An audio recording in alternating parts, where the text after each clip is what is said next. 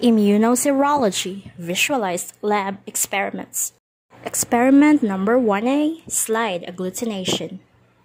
Principle involved in agglutination is that it is a combination of a particulate antigen plus its corresponding specific antibody, which results in the formation of the visible aggregation of particles. Individuals form antibodies against antigens they do not possess.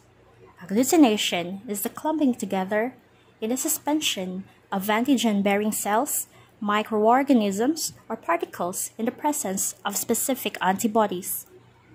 Agglutination happens or occurs in two stages. First is sensitization. It is the attachment of a specific antibody to its specific antigen. Hence, the first stage is the initial binding. The second stage is known as a lattice formation.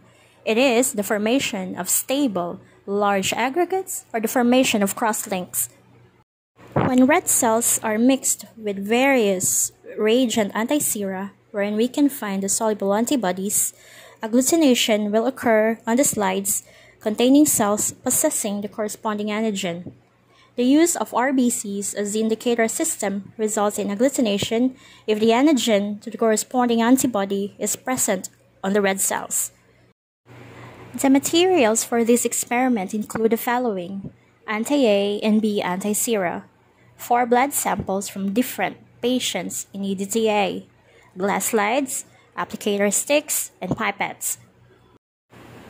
And for the procedure, let's start with adding the reagents first, our anti-A and anti-B antisera. On the section of the slide labeled anti-A, place 1 drop of antibody A antiserum.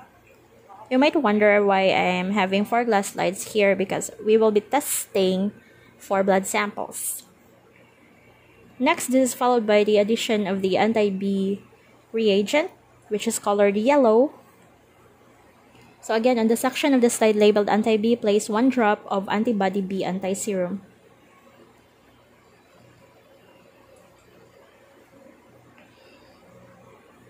This is followed by the addition of the blood samples. So in a separate area beside each drop of the reagent antibody, place 1 drop of red blood cells. Here we are using blood preserved in EDTI.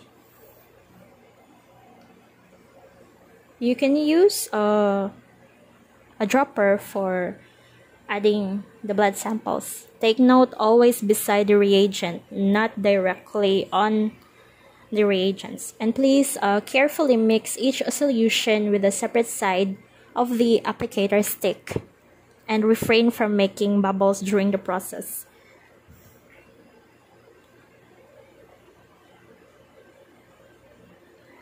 The first slide shows the absence of agglutination, so we are hoping that the second slide will show agglutination.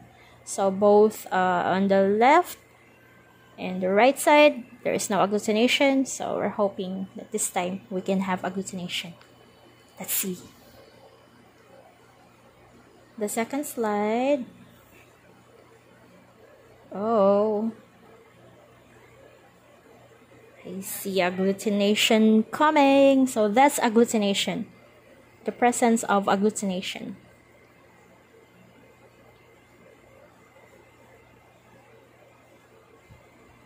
So what is the blood type of the patient then for the first glass slide and also for the second glass slide? Now we are on the third glass slide, third blood sample too.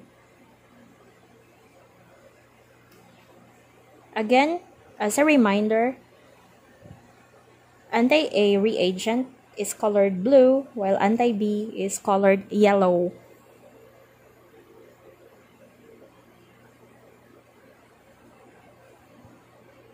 Oh, another agglutination is being formed. And for the last one, if we can observe agglutination in both antibody and RBC mixture, then we can say that this, or the blood type of the patient who owns this blood sample, is AB. Agglutination doesn't really happen or occur in a very similar manner. Like, take this one as an example. So, tilt slowly back and forth for 2 minutes. Make sure that with each tilt, the antibody RBC mixture falls complete to the end of the slide before tilting in the opposite direction. Yay! That's AB, agglutination in both anti-A and anti-B. So record results as positive if agglutination occurred, or negative if there was no agglutination or there was an absence of agglutination. See, we have the complete blood types here. We have AB, agglutination in both. B, of course, only in anti-B. We have A, agglutination happens only with the anti-A reagent. And for O, there is this complete absence of agglutination in both anti-A and anti-B anti-serum.